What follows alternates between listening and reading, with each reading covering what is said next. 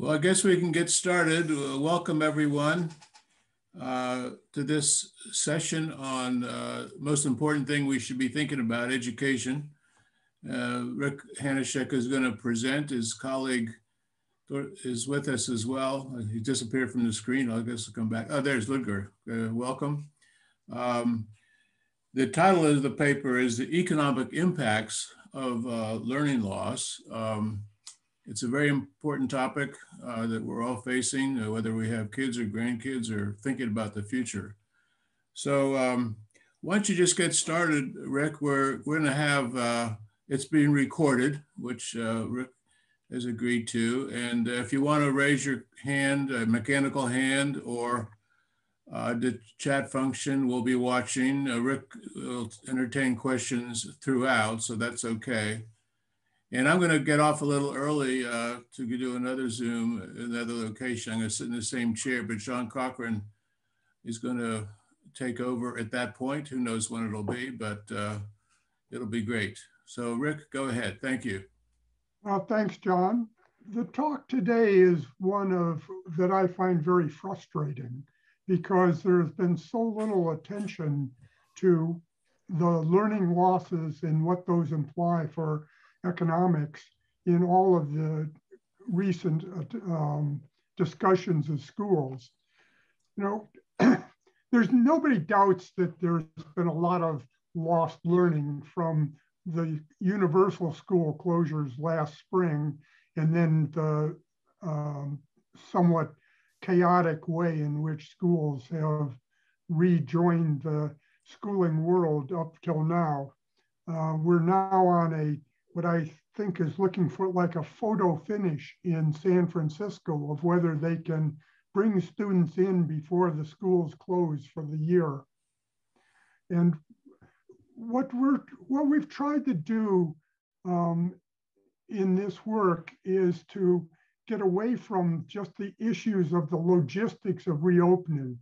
All of the media attention has been about safety of teachers and how much room between desks and air conditioning and so forth, with a little bit of a statement in the background that, of course, we want to get back to schooling as we knew it beforehand. We just have to make sure that it's safe and recognizes the conditions of the pandemic.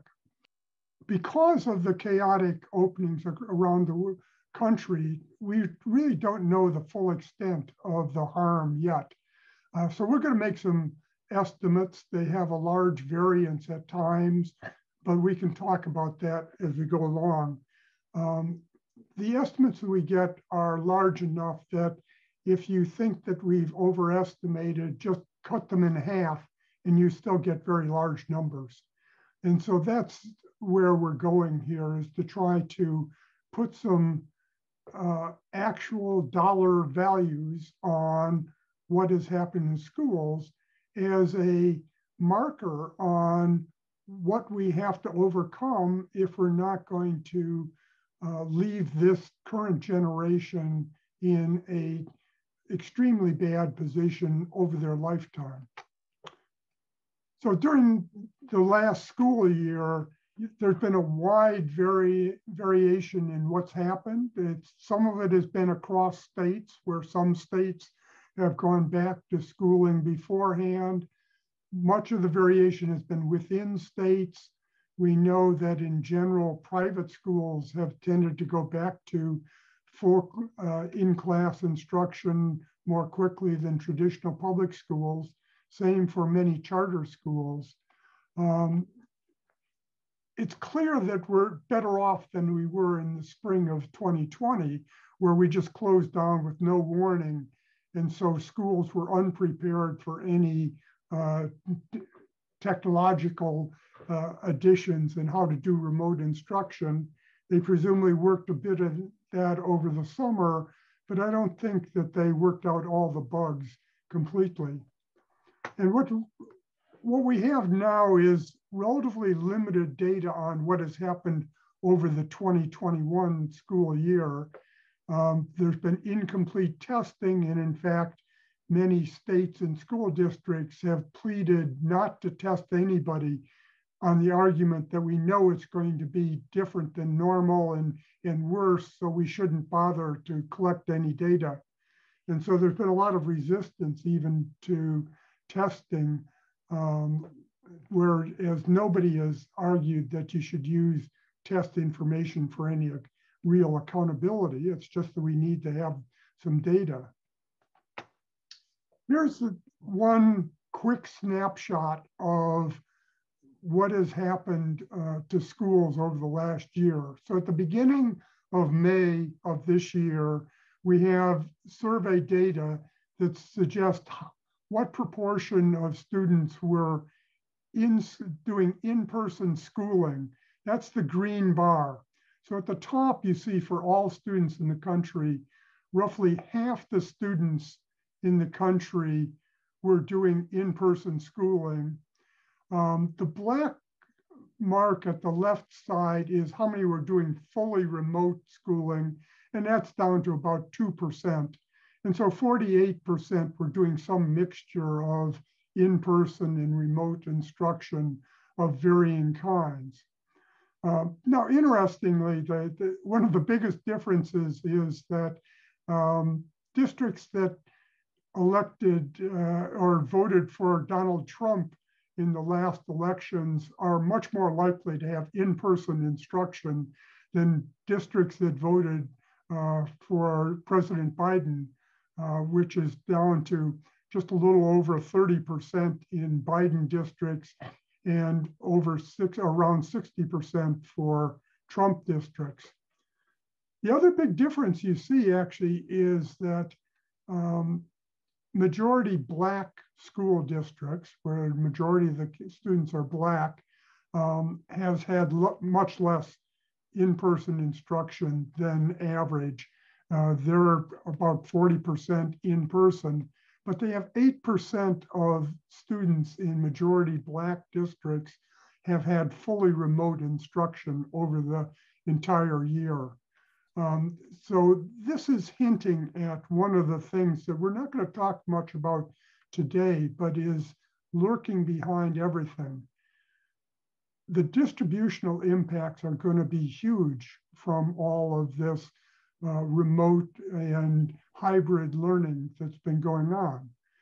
We know that this is probably it's learning that occurred over this last year is probably going to be more closely related to family background than it is normally. It's normally very related because some better off families both know how to give added instruction at home. They're more prepared to push their kids to actually be learning. They provide various kinds of learning experiences that are undoubtedly superior to what disadvantaged kids have been getting. And so one of the things we're going to see if we go back to normal classes in the fall of this year, we're going to see much wider variations in the starting achievement level of kids. But those wider variations are also going to play out into the future. So what I'm going to do is give you some estimates of economic losses that pertain to basically the average. But you should recognize that the average is made up of some with much larger learning losses than others, and that those learning losses are going to expand on achievement gaps that we see. Rick, could you say a little bit about the private parochial versus public here? Maybe.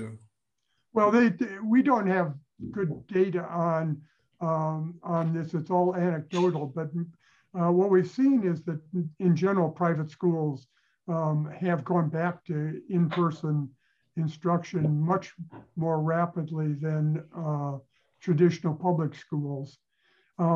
In terms of large school districts, we actually have limited data on where kids are. Large districts have lost somewhere between 5 and 10% of their student population from last year that you'd expect. A portion of that is going into charter schools, a portion of that is going into private schools, a portion is doing some sort of in-home instruction, home-based instruction, and a portion of that 5 to 10% are just feral, as far as we can tell. So there has been this increasing disparity, I think, of what we've seen in the reactions of school districts to the pandemic. Rick, could I ask how much of your Trump, Biden, and black, non-black is large urban inner city suburb versus rural? You see a little bit of that if you go down to the third block there below all, you have districts by whether they have 3 to 5 schools, 6 to 11 schools, and 12 plus. Right? So what you see is that smaller, more suburban rural districts went back to school more frequently, bigger green bars for those schools than for the medium to large districts. So it is the case, particularly if you look around California, that the large districts have had a terrible time opening up again. For those of you who are local here, the San Francisco School District last week offered seniors the opportunity to return to classes. They made it explicit that there was no instruction was going to go on. There would be supervision. And what they were hoping to do is get the senior class being recorded as attending school, so they got credit for opening their schools and would get some bonus money that the California governor promised for having open schools. And that sort of typifies in some sense the problems that we've had in some of the larger urban districts that have been fighting with basically between the unions and the districts on whether they could ever open. So let me tell you what I want to do today. I'm going to present some estimates of the economic impacts of the closures. What I'm going to do is divide that up into basically the full closure period, which was last March through last summer, and then try to update that to today. The estimates for the full closure period are clearer and probably more precise than those for today, in part because we have limited actual data on what's happened in the last year, and there's a lot more variation across states and districts. But I'll give you. Can I ask just very quick, what's the sample size on that first bar chart? How many schools are represented there? You've got, that sample covers districts, all of the districts with, I think, over 300 kids in them. So it's a sample of, it comes from a sample of districts. So there's no variance there. And then we'll talk in any remaining time about what I would see as some policy options based upon the economic costs that we have today. This work is based upon some estimates that Ludger Wussman and I made last summer in August of 2020. We were asked by the OECD to provide some estimates of learning losses for the G20 meetings that were held last November. And so what we did was to make a series of estimates based on our best knowledge over the summer of what the learning losses were, and then presuming that schools returned to their prior level in September of 2020. Which they obviously haven't. And so I'll break these estimates up into two parts because the estimates for the first part of this are clearer than the estimates for the second part. So what do we do? So what we're trying to do is take data on what actual achievement looks like versus what you call historical expectations. So if we have an expectation of where the average fifth grader would be prior to the pandemic, and then we get some actual achievement data, what we call the lost learning is the difference between what we see or what we think we see and the historical expectations for learning. And so we get an estimate of lost achievement, and then we apply those first to individual earnings estimates based upon labor market returns to achievement. And then we'll go to some aggregate estimates based upon growth models that Ludger and I have estimated over time that relate achievement of the population to, in fact, the growth rates, long-run growth rates of countries, and then play through those. So that's what we're about trying to do. Let me go through the estimates we have. As I said, they're in two parts. One is we'll talk a little bit about individual returns. And what we're going to do is estimate what looks like a sort of a standard Mincer earnings model where we relate log of earnings of people to A, which is achievement, potential experience, and potential experience squared, which is basically age and time out of school in an error term.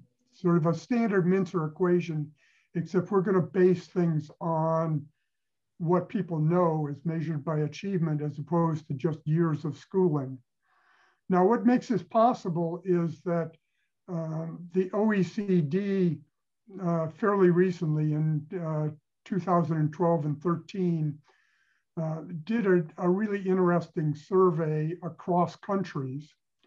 What they did was go out and get a representative sample of the working age population, age 15 to 65 in individual countries, and found out a lot about where people were at different ages in terms of their earnings and their experiences and so forth. And interestingly, they also gave them an achievement test. So they went out and gave people a math and reading test at different ages. So you have a cross-section of individuals for each country where you know something about their experiences, you know their achievement, and you know their earnings. And so some work that Ludger and Guido Schwert and Simon Wiederhold and I did using these data, tried to estimate what's the return to skills for the average worker in society. And so we're going to take our estimate of alpha, which relates achievement based in standard deviations to earnings. So alpha will be essentially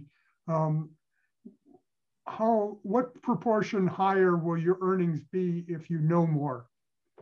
That's what alpha is. So here's what you get when you look across countries. Sorry, Ricky, can I ask a quick question about the specification? So you Sure. said that you're going to talk about the average students, but I was thinking about all these debates about the fact that kids are different. And so we typically think about this wage equation within a mixture setup. We think that some parameters are observably differ across individuals. And so is it something that you're worrying about? Are you able to talk about, will you be talking at all about any form of heterogeneity in returns that may feed back into the size of the loss estimates? So I'm not going to, no, I'm not going to talk at all about that, Elena. This is something we spent a lot of time in this paper looking at some differences in the returns and so forth, and how that interacts across industries and people and so forth. But what we're presuming is that when people estimate Mincer earnings equations, they say there's a lot of heterogeneity. We think that we actually measure a fair amount of that heterogeneity because we've actually tested the skills of individuals and not relied on just years of schooling. That a lot of that is people with a high school degree actually have quite different skills, and we're measuring those. But that doesn't go as far as you want or as we would want. And so whenever I give you an average estimate, it's based upon their actual skills here, but there's a lot of variation behind that. And I'll wave my hands and you can put in any number you want. But in our old paper, just to add to that, and we looked at quite a bit of heterogeneity in returns, and really across observable categories, there's really not much. So we know, for example, whether people's parents had a university degree, so you know a little bit about the family background and so on.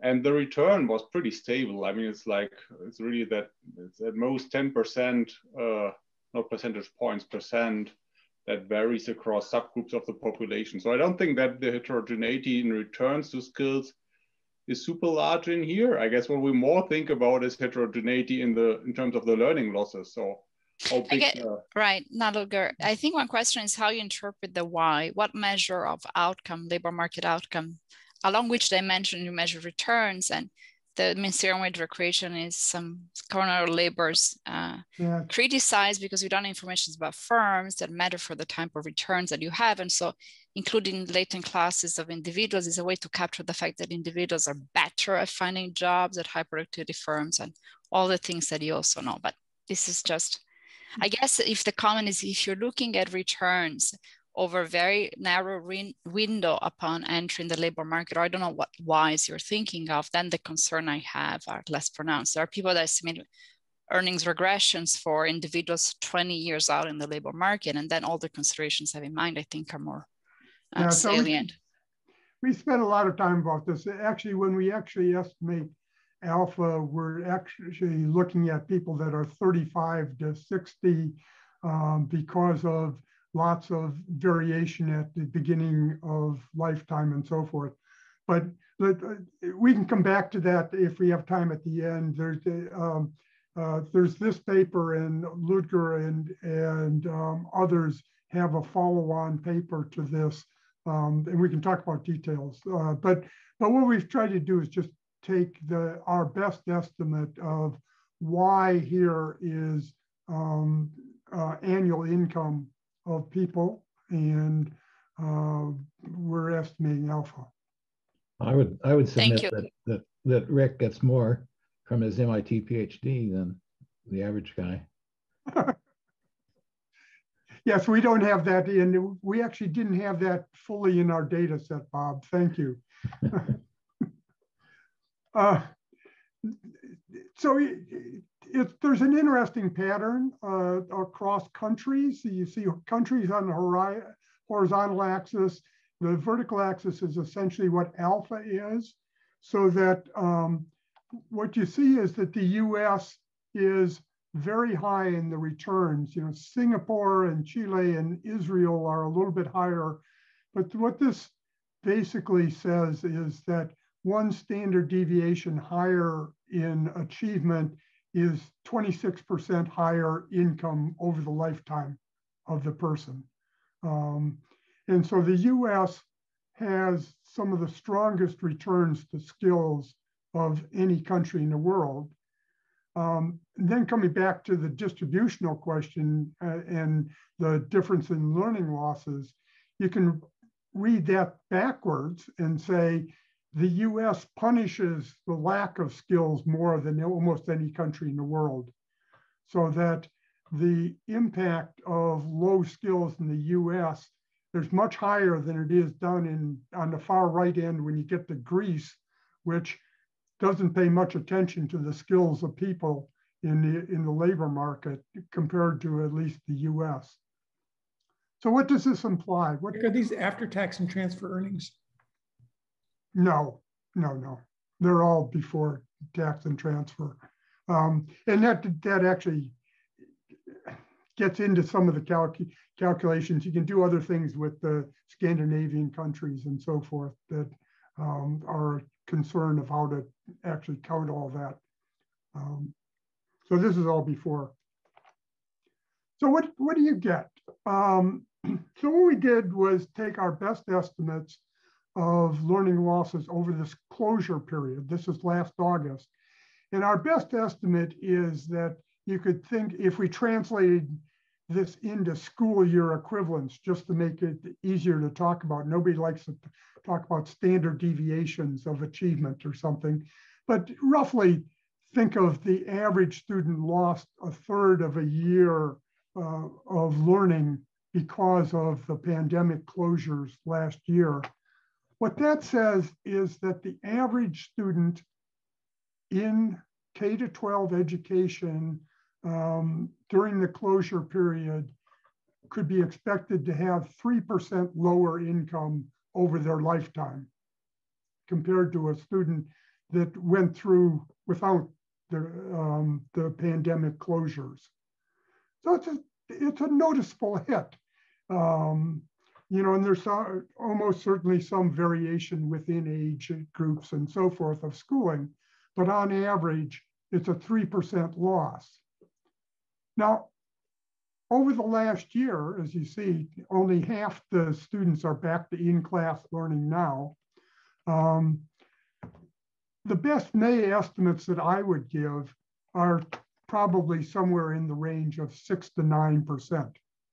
That the average student who has been out of school in March and then went back to some sort of hybrid learning and maybe in-class learning since then has lost essentially 2/3 to 1 year or schooling year equivalents, or 6 to 9% of their lifetime earnings.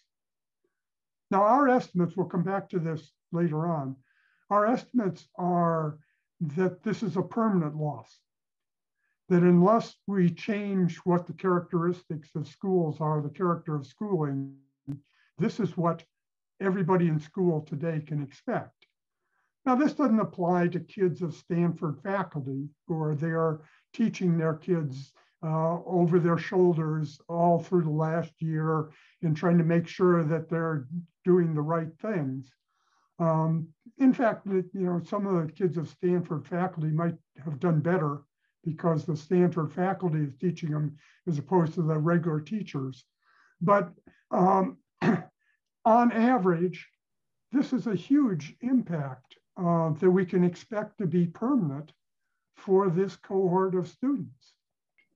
Can you tell me whether or not this is a dead loss, or is this a loss to others who didn't suffer this year, such as people who had graduated, or people who have to enter school? And is this just a transfer, or is this a dead loss? This is a dead loss, I think, that these people will have less skills, and skills are heavily rewarded in the labor market. Now, they will earn less than the cohort, noticeably less than the cohort that got out of school right before the pandemic, and they will presumably earn less than those that come in after the pandemic is over. But this is, I don't think it's right to think of this as a transfer.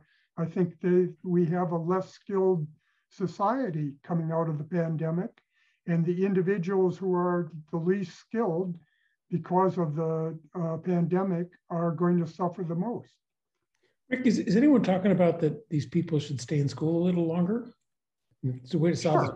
Sure, but that doesn't change the loss, right? Because you have to make them, well, these individuals can make up for it in absolute income, but they've lost 6 to 9% over what they would get had they stayed in school longer without the pandemic.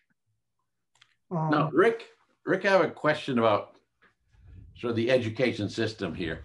My German friends who have kids in Swiss schools tell me that Swiss schools in early years is pretty easy and not as tough as German schools. And that this used to bother them, but then they realized that basically the Swiss kids catch up in after, I don't know, 4th or 5th grade. So what I'm wondering here about these kids in, let's say, the earliest grades that have lost time in school, is it unreasonable to expect that they will catch up as they progress in higher grades, that they lost some time now, but that they have the ability, if, like Swiss kids, to then learn quickly and catch up. Well, we have our German expert also as a co-author of this paper, but without speaking to Switzerland, let me come back to that later, Ken, okay. Because what we're our estimates are that these are permanent losses to them and that they're not going to catch up. The head of the American Federation of Teachers, Randy Weingarten, said, "Oh, kids are resilient and it doesn't matter." But that means it doesn't matter if they're going to school with her teachers either. If we go back to what the schools we had, we see no evidence that they'll catch up automatically, and we'll give you some evidence that they don't of other experiences in just a little bit. Rick, this is Terry. Can you use these data to say anything about income distribution over time? Yeah, we could. We haven't done that, in part because we don't have really good estimates of the increased variation in learning that comes out of this.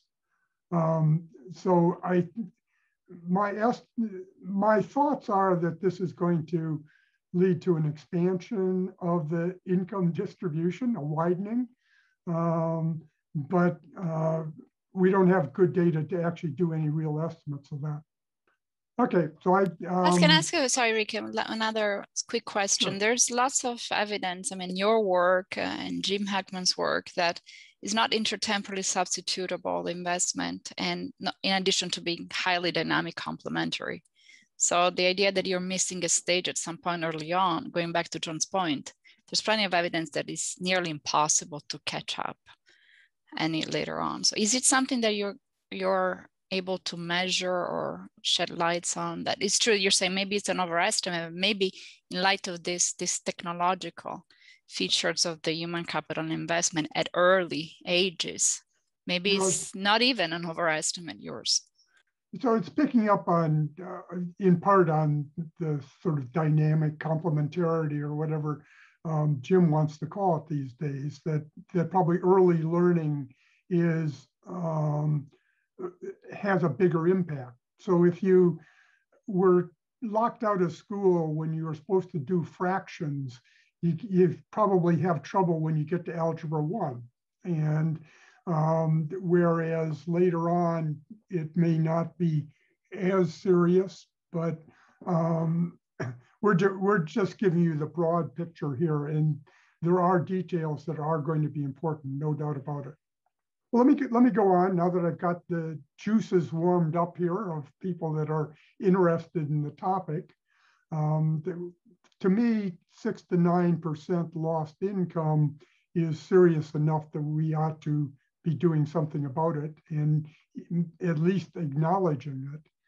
Let me go to the aggregate estimates. This plays off some of the work that Ludger and I have done on economic growth and how long-run growth is a function of the skills of the population. Our estimate is that essentially the only thing that matters is the skills of the population in terms of long-run growth, but we can have some debates about that. What we've done is estimate models that relate growth, G, to average achievement in the population, which we're going to measure with test scores, average years of schooling, although that doesn't really matter once you have achievement levels, and initial income levels in 1960. So we estimated models like this for the average growth rates in GDP per capita from 1960 to 2000. Why we say that this is all that matters is that this equation explains 3/4 of the variation across countries in annual growth rates in long-run growth rates. So there's another quarter out there that we can look for, but basically average achievement is a good measure of skills. And you get to average achievement, I should just mention, since 1965, there have been a series of international tests of skills. So you can think of this as taking a math problem and marching it around the world and seeing how many people can answer this math problem in different countries. And out of that, you get a measure of the skills of the different countries. And then when we estimate— Rick, before you go on. Yeah, sure. Go ahead, Bob. Then I'll go. There's a big debate in this literature about whether growth is the right thing to use on the left-hand as the left-hand variable. Yeah, and I've heard of that debate. Yes. Right. So, generally speaking, I think the broad consensus is that you shouldn't be looking at the level on the left-hand side and not the growth. What made you choose growth? Well, we can put this in a level form and you get much the same answer, actually. We looked at growth because that conceptually I like it in the sense that I think that of endogenous growth in some broad sense, maybe not in the specifics, that in fact, a more skillful population is better at inventing new things and developing new production processes and so forth. But if we estimate this in level form, as macroeconomists like to do, you get convergence in 150 years or something out of that, of the models that we're estimating. And so we don't think it makes any difference, but we've actually done a huge number of simulations of the difference that you get in terms of future growth based upon levels versus growth rates. And it makes a difference. So in terms of present value of some education policy, you get 2/3 to 3/4 the size of the estimates from a level model as opposed to a growth model. So my answer is that take my estimates and multiply them by 2/3. And then we can be a standard macro level kind of guy. Rick, could I go? Yeah. I mean, with Y 1960 on the right-hand side, levels and growth is almost the same. It's just a question of how you extrapolate it. Yeah. But I wanted to ask a different, now most of the variation in the cross-country data is going to be who achieved catch-up growth versus who did not. So I'm not sure I go with your interpretation of it's about inventiveness. What you're saying is, South Korea, there's a big growth star, and South Korea caught up to the world frontier and had high levels of achievement. But it's not about being inventive. It's about, what's the secret sauce to be, South Korea and not, say, parts of Africa that got stuck at the 1960 level, as opposed to the leading country and can it innovate? So my R² is 3/4, and a portion of that comes from Y 1960, and a portion of it comes from achievement.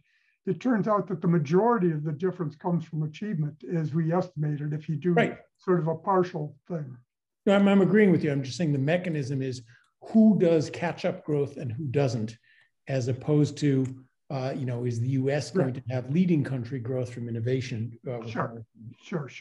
But if we split the sample between, say, OECD countries and non-OECD countries, interestingly, the alpha is basically the same. And so, your point is right. I mean, at any point in time, most countries in the world are catching up. So I agree with that. But it's not that it's not visible within the countries that do quite a bit of innovation. Well, but Germany's GDP is 40% of the US's GDP per capita. No, 40% lower than the US's GDP per capita. So there's a lot of convergence left to happen in the OECD. Fine. Yeah, no, that's fine. Yeah, I agree. So I didn't. Anyway, it's a small point. And just for how we're going to use this in the simulation. just to reiterate, John, Ludger is looking for that catch-up growth too. So yeah, catch-up growth is good. It's just a question of how you're going to simulate it, which is we'll find out next. Remember where the vaccine came from, though. So what we're going to do for our work is, no matter how we estimate this equation with different samples and different measures and so forth, we essentially get alpha as 2.0, which says that one standard deviation difference of country level achievement, not individual, but country level achievement, is worth 2% per year in long run growth. And that's what we're going to use to simulate what happens into the future. What we're going to do is basically take and move the affected cohort throughout the century. So we go through a period where the skills of the population goes down relative to what it would have been without a pandemic.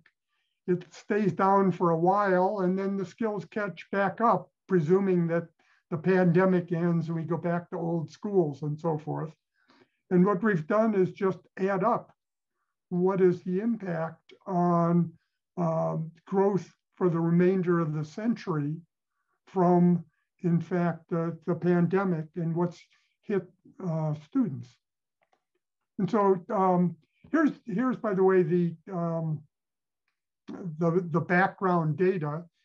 Conditional test scores is, this is all from the regression conditioning on income in 1960, conditional test scores versus conditional average annual growth rate for 60 to 2000. And you see Peru and South Africa down on the left-hand corner, and you go up to Singapore and Taiwan and Korea on the top right. And you find the US is sort of in the middle. Conditional test scores, by the way, I put in actual test scores with basically a mean of 5,000 for OECD countries, or 500, and a standard deviation of 100 to interpret the horizontal axis. So the US is in sort of the middle of this picture and does better than you'd expect for a variety of reasons that we could talk about, but the US does a bit better than you'd expect given the skills of our population, at least coming out of school. But these are the projections we're going to use. The slope of that line is 2.0, and that's what we're going to simulate.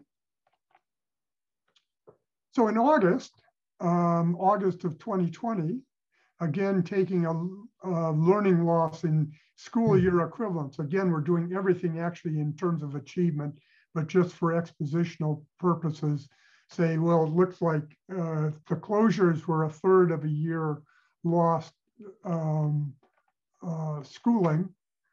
And that looks like, on average, for the remainder of the century, the GDP is 1.5% lower than it would have been without the pandemic.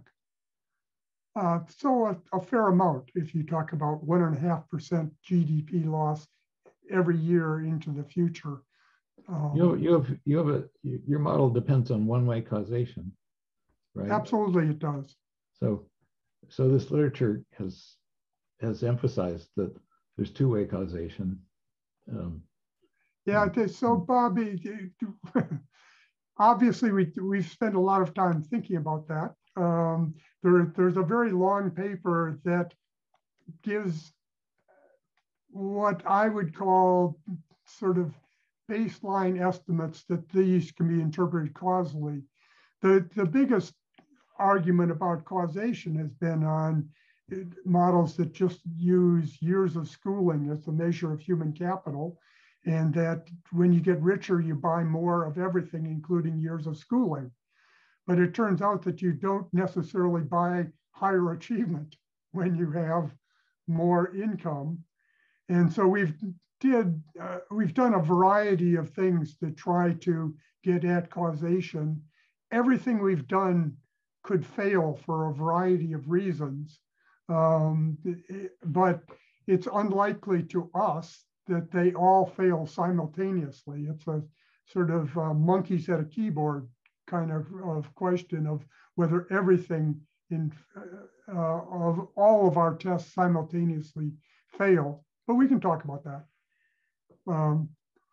Again, you've already started to multiply these by 2/3, right, Bob? And now you can add in a little bit more for causation.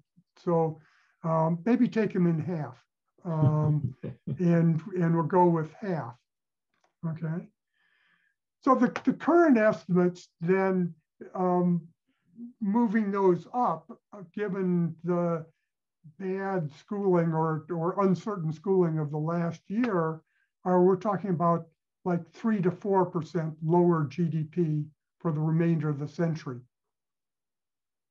So this corresponds to, on an annual basis, to what people have been talking about of the cost of unemployment from the pandemic and business closures, and compare favorably to the current Biden-Yellen plans for increasing funding and so forth. This is 3 to 4% a year lower achievement, lower GDP for the remainder of the century, if in fact we don't do anything about the losses that appear to have occurred. So that's what we're talking about. Sort of in dollar terms, it's somewhere between 25 and $30 trillion of present value loss. If you look at the present value through the future compared to our estimates of what the world would be if schooling didn't change. So we think that to a century, here's where levels worth this, extrapolating out a century, levels worth this growth is where this might matter, right? Because you're saying there's a permanent growth rate effect. Again, so maybe it's only $20 trillion on our $21 trillion economy today. We've maybe only lost $20 trillion if in fact we've got the wrong model and it should be in fact all done in levels. We're willing to take that. You know, maybe we should put an asterisk there, and everybody can sign up for whether they want the $20 trillion loss, and or whether they'll accept the $25 to $30 trillion loss. But whatever it is, it just dwarfs all of the current estimates of the cost, what people call the cost of the pandemic, which are unemployment costs and so forth. And don't in fact take into account that we will have a less skilled population going into the future.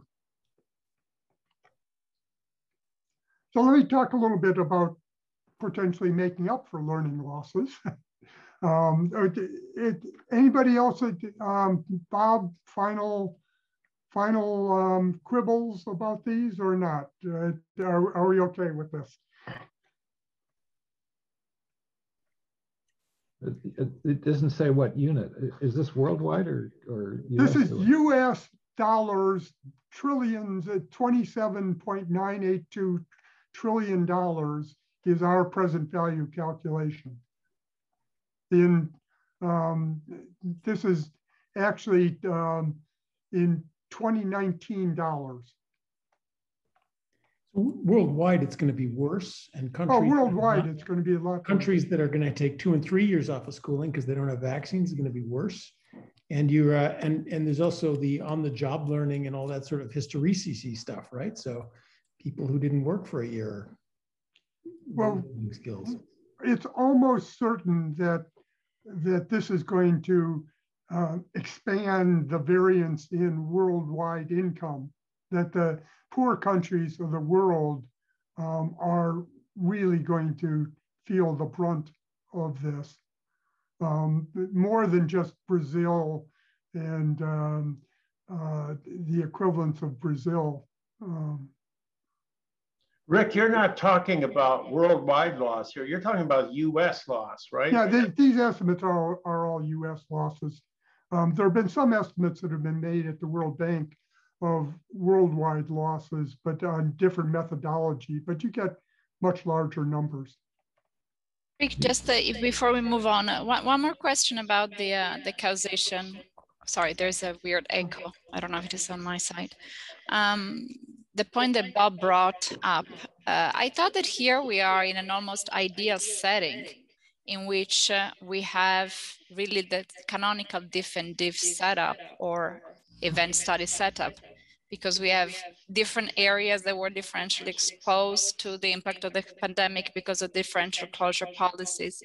And you're tracing out ceteris paribus, the impact of the pandemic on learning losses. So all the criticism that one could level against these exercises are minimal in this case, or am I missing something important? No, I think we'll get those data. We don't have those data right now. Basically, we don't have really careful calculations of the learning losses across countries right now, across states in the US and so forth. But we will get that. I presume in another year, people will be doing that. That'll be the newest round of COVID-19 NBER working papers will be exactly that. Rick, can you reconcile this, what seemingly large number, with optimal choice by government and individuals? It seems like there's a big shortfall of future earnings because we're not training people enough. Yeah. I just wonder about that. It seems like there's a first order condition that governs this. Well, I mean, you know that there's been debate about what has gone on in the schooling over the last year. And so we have very different opinions that some states are almost entirely open. Like if you went to Ohio, you would find that almost all the schools are back to in-person instruction. And then you come to California and you find out that they aren't. I don't know, nobody has ever accused California government of being optimal government policy. So I have to. But let's come back. I'll just sort of speculate a little bit on sort of optimal responses to this policy, and then we can talk about whether we're likely to see it or not. I think Bob's question is, the numbers seem to indicate that an extra year of schooling for everybody would have big benefits. I'm not sure that's right or not, but. So I don't think that that's right. I mean, from an individual standpoint, I mean, we'll eventually get there. And it's not, we'll eventually get there. But I'm sort of for an individual, if you said, well, let's just presume that you didn't get the 8th grade and we'll start you back at the beginning of the 8th grade, they're going to start into the labor market a year later. And so it's an investment of 1 year of education. And they might get back to where they were, but with S+1 years of time spent out of the labor market to invest in. Well, what I'm getting is sort of a back of the envelope, which makes sense. If you go to school for 12 years, then you miss a year of school, that's 1/12 of your income. And then that seems to be basically the number you're saying. If on the average we miss half a year of school, then 1/24 of income is gone forever. And that's it. Yeah. I think that's right. And there, we might be able to make up for it. But if these estimates assume that we go back to exactly the schools that we had in January of 2020, before the pandemic. And what the difference between our August estimates are, we assume that you went back to those schools in September of 2020, which we didn't. The current estimates I'm giving you are a little bit uncertain, but they're assuming that we go back to those schools in September of 2021. Now, not even that's clear, because if you go to some of the discussions you see in the media, you see that schools are saying, well, we hope to be back into operation in the fall, which sounds like we're going to continue some of this current uncertainty. Heaven forbid summer school. Well, some have opened up and have made summer school free, which may in fact just expand the income distribution or the achievement distribution. That if you look at who volunteers to go back to summer school and who doesn't. Rick, just a small point. You also have to think about what's going to be the character of the students when they come back to school.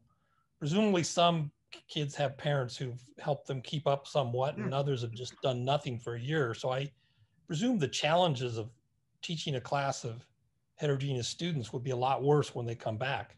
Let me get to that. I didn't plant Steve in the audience. Let me get back to that in just a second. Let's talk a little bit about making up for learning losses. What this basically assumes is that if you return to 2019, you'll not erase the losses. And so coming back to the questions of resiliency, what we do have is a number of countries where we've had extended teacher strikes during the year, and then we go back and look at what happened to the kids who were in school during those extended strikes. We have Argentina, of course, is on the list, but Colombia also has lots of teacher strikes. They, in the last 2 decades, or it's not quite up to current, the average Colombian student lost 74 days of schooling because of teacher strikes or something. That's something that's hard to quite reconcile with any reasonable thinking about it. But there are teacher strikes in Belgium also. And when you look at this into the future, you see that these kids have been permanently harmed. They stand out in the historical data of the kids that were subject to these experiences in fact opportunities. Ludger can talk a little bit about this, but in the mid-60s, some of the German states had school years that began in the winter instead of in the fall, in January or February. And they decided to reconcile all that. And they did that by providing some short school years to students. And if you look at them now or into the future, if you look at them in the same data I used for estimating earnings from this longitudinal data, you see that their achievement is less. The students in those cohorts at the time have lower achievement than those who didn't have the short school years, and that their earnings are less. So that in Germany, they weren't resilient. And then there's been some estimates of what's the impact of long summer school breaks and summer learning losses in the US and in Canada. And they all suggest that if you have these extended periods of missed schooling, it shows up in your learning and your achievement, and that it subsequently shows up in terms of earnings in the future. Now we're already facing limited information about how large these losses are. So all of the estimates, as I said before, particularly of what's happened over the last year, have a bit of uncertainty attached to them just because we're not sure who was learning what over the last year. We do know that it's not inevitable, at least if you look at international data, some countries have shown that it's possible to improve over time. Other countries have shown that it's possible to regress over time, but it's not certain that all learning is impervious to the policies of countries. So my own experiences, that I'll give you a little hint of how I would interpret these data or what we should do. It's basically taking the COVID experiences and putting them in the place of historical policy options that I've argued for in the past, but now become more important, basically. That's the argument I'm going to make. And there are two that I think are important. One is using our effective teachers more intensively. Now, one of the things that we've had with all the hybrid learning and so forth is that we've had a lot of remote instruction where kids are sitting in their rooms in front of a computer screen and getting instruction over the screen. I think that what we're going to find, we have no data on this yet, particularly on this last experience, but what we're going to find is that some teachers are much better at remote instruction than others, that some teachers have figured out how to do it. That obviously was the case in last March, and I think that mostly they weren't very good at it. The summer time was spent making sure we had technology and training, but I think we still get a lot of variation. What we knew before the pandemic was that there were huge variations in teacher effectiveness in general. And in fact, we've never been able to actually do much about that. But the estimates that I've done in the past that are the most sensational in some sense are studying learning in Gary, Indiana, all poor, all Black kids. And you walk down the hallway in a school and you look in one classroom and the kids on average learn a year and a half worth of material each academic year. And you look across the hallway at another classroom and you see that the kids in that classroom are learning half a year of material over an academic year. So that depending upon which classroom you were assigned to, you could end up with a full year difference in learning at the end of an academic year. Now, we've known that those differences exist for a long time. Every parent has seen it with their kids. Every teacher knows that those differences exist. Every principal knows. But we've never been able to use that information to manage our schools.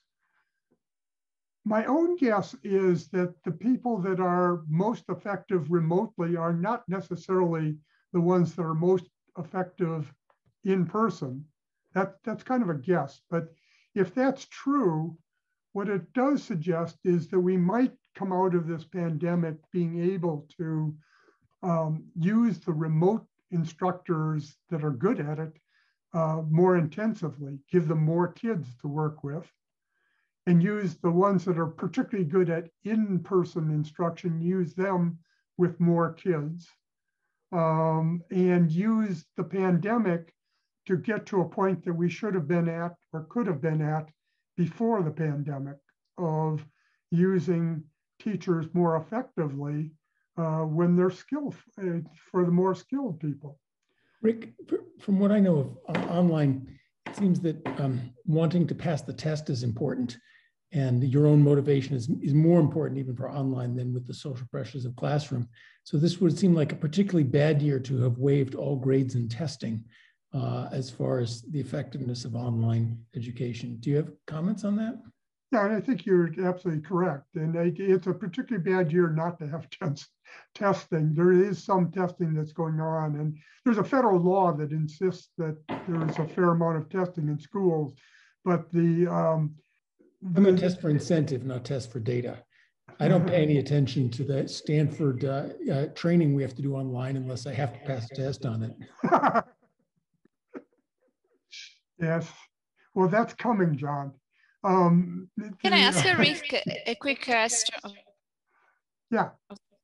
About how you think about remedial policy on other non-cognitive dimension of learning in schools for very young children? So I think that this has got to be important. I mean, it's hard to imagine running kindergarten online. And a large part of kindergarten is socialization and learning how to behave in schools and so forth. I mean, I think one of the things that we've learned from all of our experiences with online instruction is that teachers are really important. Having teachers along, participating in some manner with both providing feedback and providing motivation and so forth, that's really important. And that becomes really more critical, I think, at early grades, where we're doing a lot of that. It's probably at the college level, it's probably pretty critical for freshmen too, incoming freshmen that don't learn how to behave in colleges, but are doing their instruction remotely. It's probably pretty important there too. But yeah, I mean, that's got to be important. I think that we're getting some information to suggest that social emotional learning and other things are important. We don't quite have a good feel for how that's created in classrooms and the interaction of schools with social emotional learning and the sort of non-cognitive learning. What we do know is that cognitive skills as measured by these tests is really important. And then there's probably some other things along the edge. Then back to Steve's point.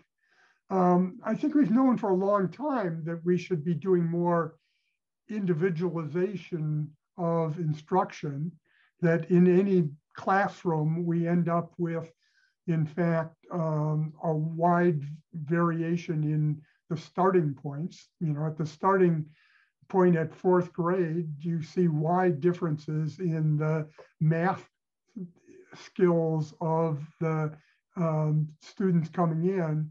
And we, again, haven't done a lot with that, although we're starting to do more, have the technology to try to help in doing that.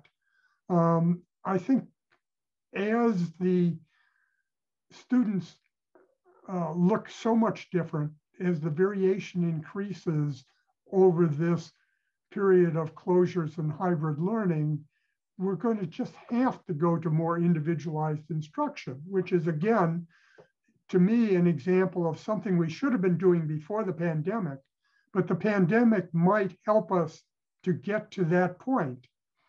And if we got to that point in either using our effective teachers more intensively or individualizing instruction, we could actually think of improving the quality of our schools over what we had in January of 2019. So we could think of possibly making up for a portion of the learning loss by running our schools better. You mean by individualized? Rick, why do you think that may be happening? I mean, given that we've been knowing that all along, why and never learned how to do it, or well, we did learn, but it's just there are no incentives to go there. Why should the pandemic push us to do these two things? Yeah. So this is the feasibility. I mean, these policies had limited traction before COVID. You can find some examples. Washington, D.C. is a good example of using information about teacher effectiveness to actually make decisions in schools. Dallas, Texas, and all of Texas now is.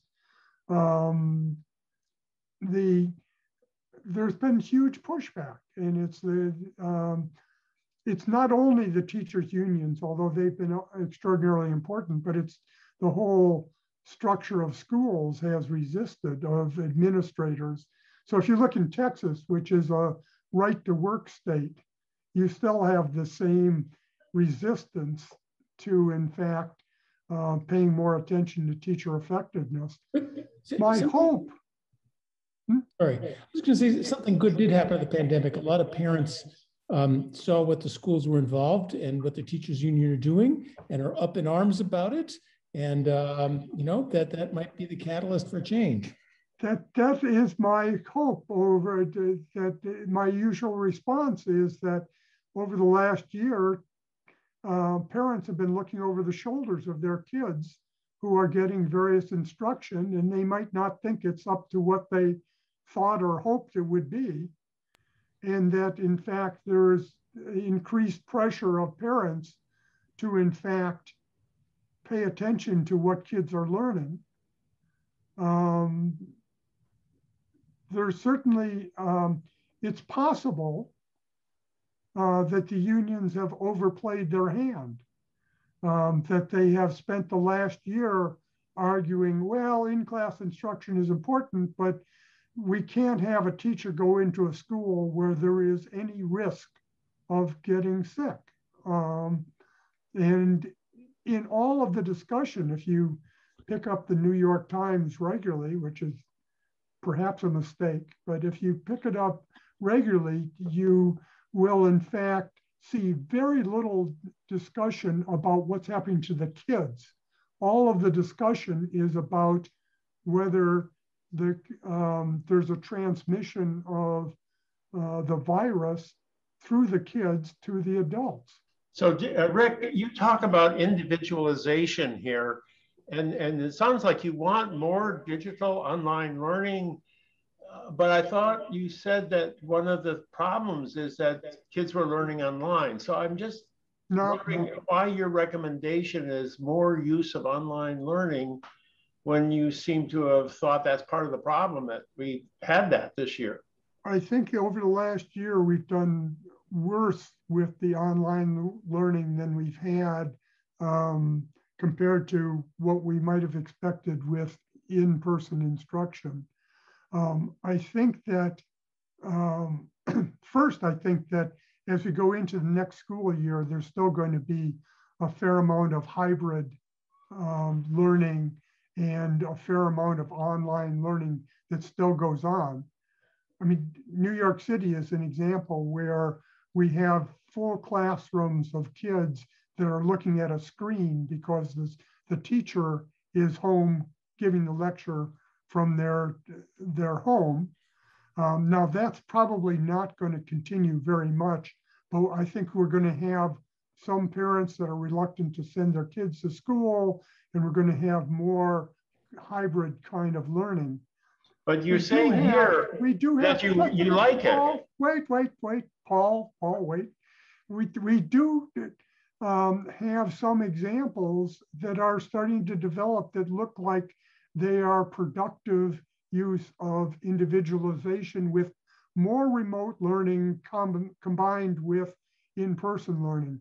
The summit learning example that was developed around here is a good example where they now have a pretty robust platform for online sort of hybrid instruction where kids are learning at their own pace. There's a teacher involved, but they're also getting a lot of their learning online. I want to, Rick, we're going to end at 1:15, so I want to make sure you get a chance to get through your last couple slides. Okay, we're almost done. The unions throughout this whole period have taken the virus as an invitation to bargain. Massachusetts, where Paul spends some of his time, is a good example that last March, as soon as the COVID example hit, they put out their recommendations for how schooling should go in the following year. And one of their recommendations was that we should end testing forever, end all standardized testing in Massachusetts schools forever, which had nothing obviously to do with the pandemic. We had lots of contract changes in the spring, which were all designed to make life better for the teachers. And then if you just follow any of your local schools of Chicago or New York City or LA or San Francisco, you see that the unions have been pushing all kinds of things quite unrelated to learning in the classroom. So let me conclude. The economic losses have been ignored as far as I can tell, and they absolutely dwarf all the short-run costs of the pandemic experience. And they could support all of what Biden wants to do, at least in present value terms. We're still talking about what the school should look like, what the conditions should be.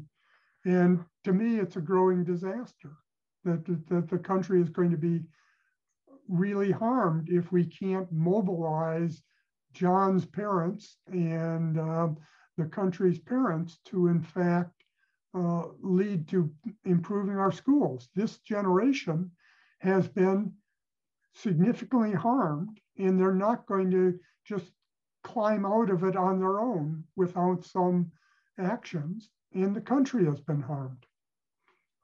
That's what I have, right at 1:15 according to my clock. Perfectly done. Thank you so much, Rick. That was wonderful. Ludger, I think we all need to have a glass of wine with these seminars. That looks like a great innovation. So thank you, everybody. I completed 14 hours of solid work today before this seminar, so I just had to have it. You earned it. You earned it. Us not yet. Okay, thank you, everybody. That was wonderful, and I'll see you next week.